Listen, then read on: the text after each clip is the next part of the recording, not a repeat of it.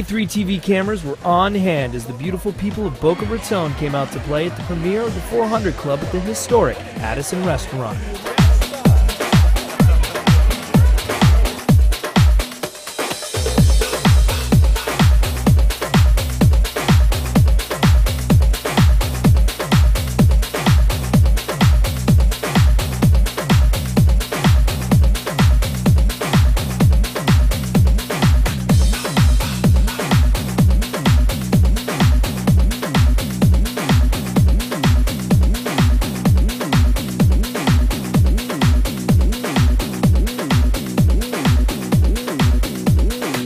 All right, y'all, it's your boy DJ Irie in the middle of Boca, lovely Boca, right here at the Addison. It is the premiere, the launch of the 400 Club. We call it Forbidden Fruit. Oh my gosh, there's a whole lot of forbidden fruit going around the Addison tonight. It's extremely, extremely beautiful.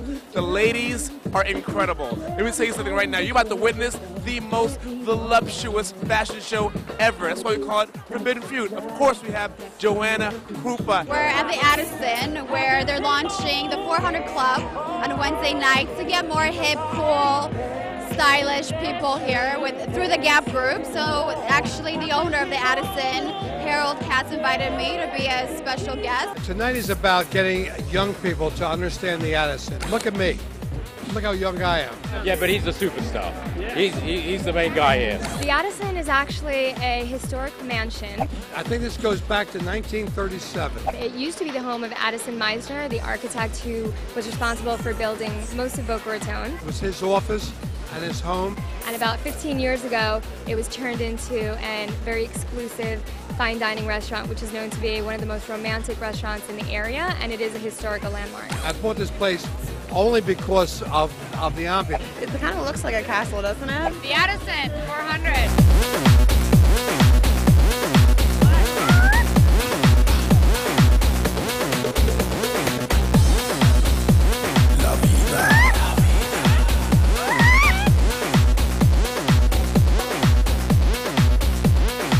It's actually going to be an exclusive members-only club that we're starting here at the Addison every Wednesday and also on the weekends.